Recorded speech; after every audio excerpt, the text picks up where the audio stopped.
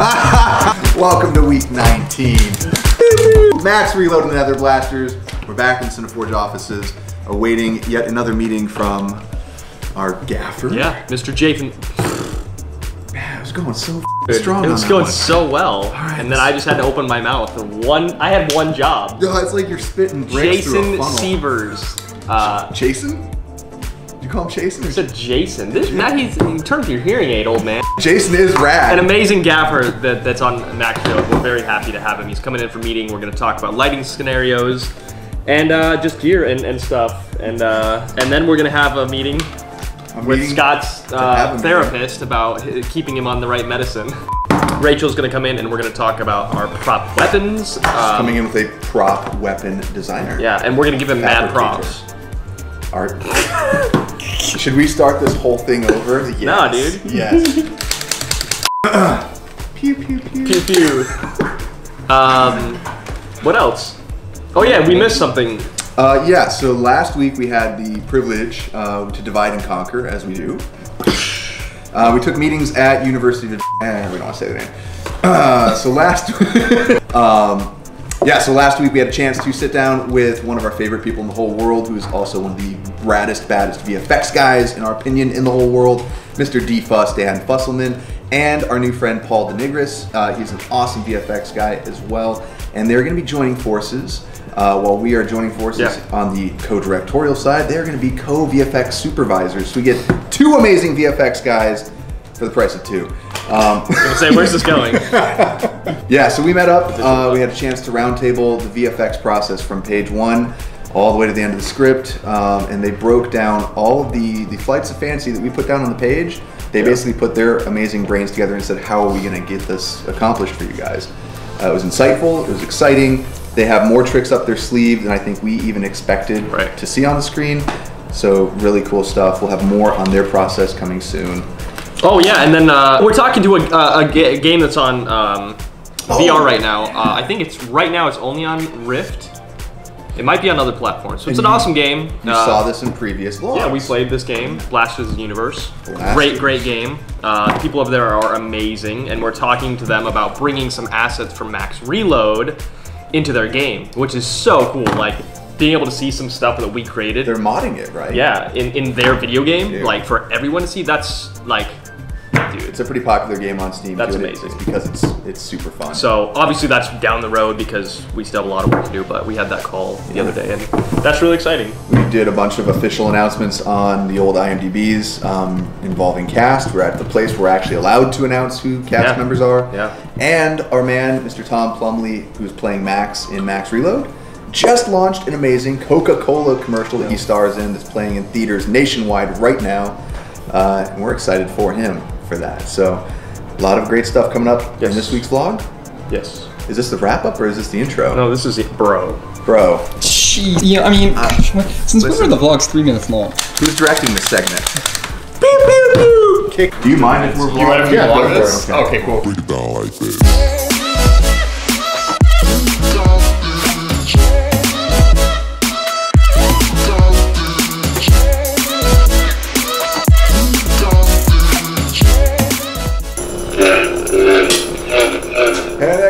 And the cool thing was, Jesse's eyes light up.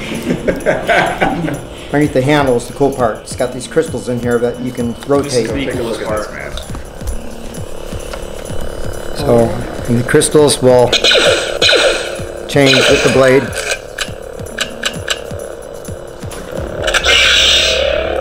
Check this out. And we have light side crystals, which is your white and your green.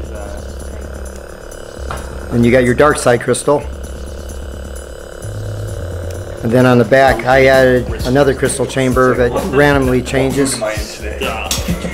We got some piping on here. There's supposed to be the power conduits for the crystal. And then these are just blinkies down here, and we got a recharge port down here.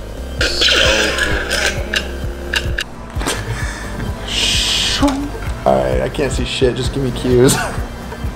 So this week, lots of meetings. Not a lot of super exciting stuff.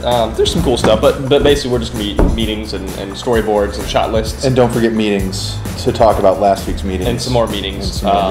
Pretty soon we're gonna have meetings around a sweet thing that is yet to come. Probably not even before Christmas, which makes me a little sad, but Christmas is coming. it's okay. We'll be there. I heard Justin fell asleep and then fell off the bridge and landed on a train and then somehow ended up somewhere near the San Francisco area. Like a boxcar child, he wakes up in paradise. I know, right? Do we have any footage of that? Well, I hope so.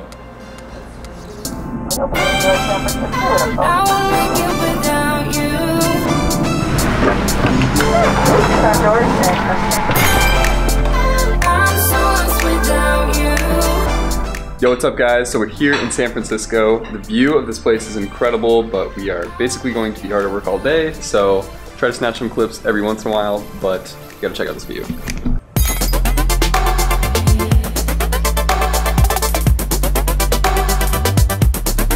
Wow, that was lame, dude. I don't know.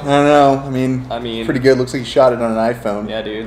Like negative first year film. Yeah, whatevs. Dude. Not awesome at all. No. I think that us sitting here having meetings was way cooler.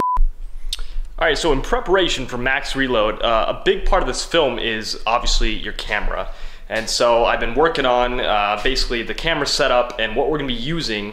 And today I've got a viewfinder. It's an electronic viewfinder. So essentially it's an eyepiece that you can look through when you're going handheld or you want to be really connected to the camera. I've been wanting a viewfinder for a long time, but finding the right viewfinder has been pretty hard. So I think I've settled on it, but this is gonna require some modifications. So today I'm gonna take the Blackmagic Ursa viewfinder, which is made for the Blackmagic camera, and I'm going to be modifying it with a wooden camera, this is the brand, wooden camera EVF modification kit, right? So I'm gonna take this thing, I'm gonna modify it, and I'm gonna basically make it usable on my camera and many others. So let's do it.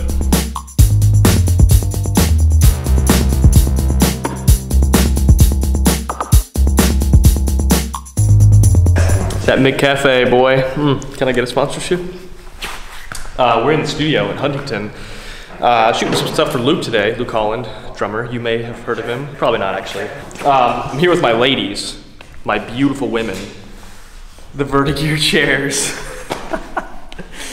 We're doing a little promo spot for Vertigear.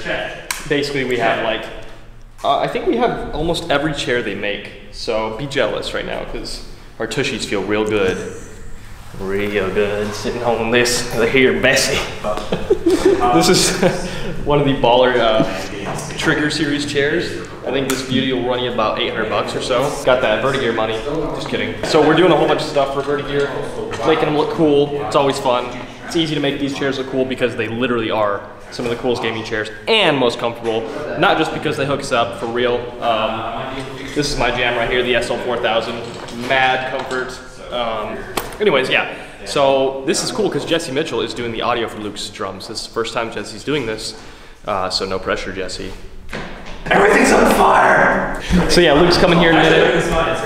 Jesse's setting up audio. I've always set up. Luke's gonna come set up his stuff. We're gonna shoot some cool stuff. And then we'll be going to see our prop master making these gangster blasters for Max Reload and the Nether Blasters. Cheers, cheers. About to drop a fat beat. Oh. Mm-hmm. No, I'm not.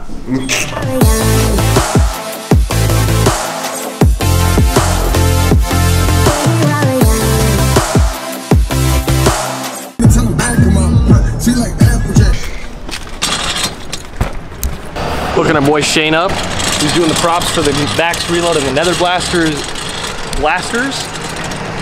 Boom! Kawasaki green and black. What? Shane's gonna love this. Mister, brought you a gift. I decide if we want to add any more detail to it. Okay. But yeah. at least it will be done. But Cool. this is what The we battery's have in there, or so how's far.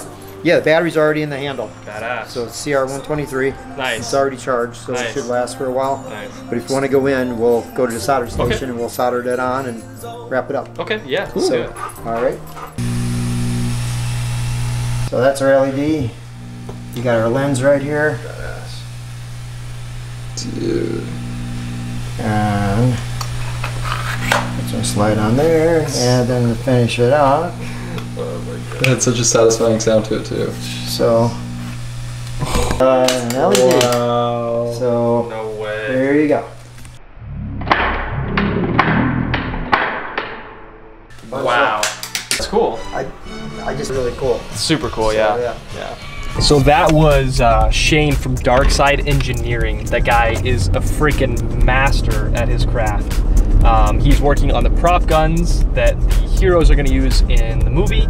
Wow, like, I'm blown away. We didn't really know what to expect. You know, obviously we heard some good things and it's like, cool, let's have him down to the office, check it out. Obviously the guy does incredible prop replica lightsabers for like Star Wars stuff, amongst a lot of other things. And he's got a lot of crazy, cool stories. He seems like a really interesting and fun guy. But he is making these insane props. I mean, they have batteries inside of them. When you pull the trigger, it uses the original circuitry, and he's putting LEDs in the barrel so that it lights up. So that's going to enhance our visual effects.